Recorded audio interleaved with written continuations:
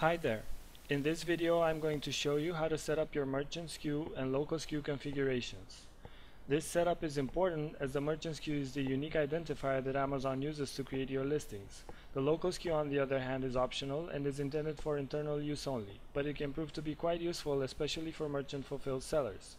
You can find the SKU configuration options by going to Inventory, SKU Configuration. A new window will show up, and in the upper half you have your static identifiers, and below that you have the setup for merchant SKU on the left and the setup for local SKU on the right. The static identifiers will be the same in each SKU. The ones on the left are generically dubbed Workstation ID, Worker ID, Vendor or Supplier ID, and Shelf Location.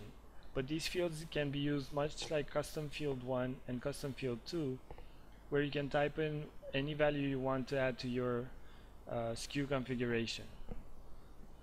Right above Custom Fields 1 and 2, you have Sequence 1 and Sequence 2, and these will allow you to create a format for incrementing your SKUs.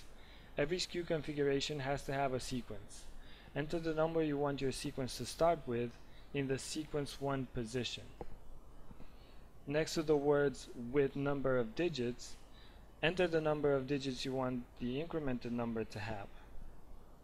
For example, if you plan to add more than 1,000 items, you need to increase the default number of digits from 3 to at least 4.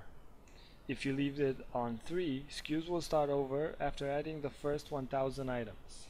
Next, go to the box at the bottom of the SKU configuration window and click the Add button for Merchant SKU.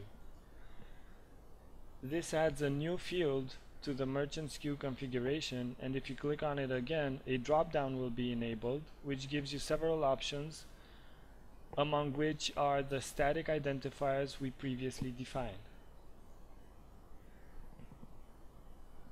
Choose what fields you'd like to add to your SKUs, and make sure a sequence is included. It will start with the number you chose and increment from there with each new SKU.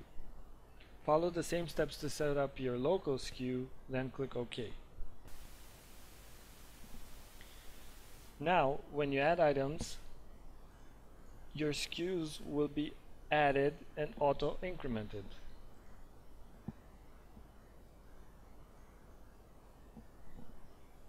If you have any questions, send us an email to support@SellerEngine.com.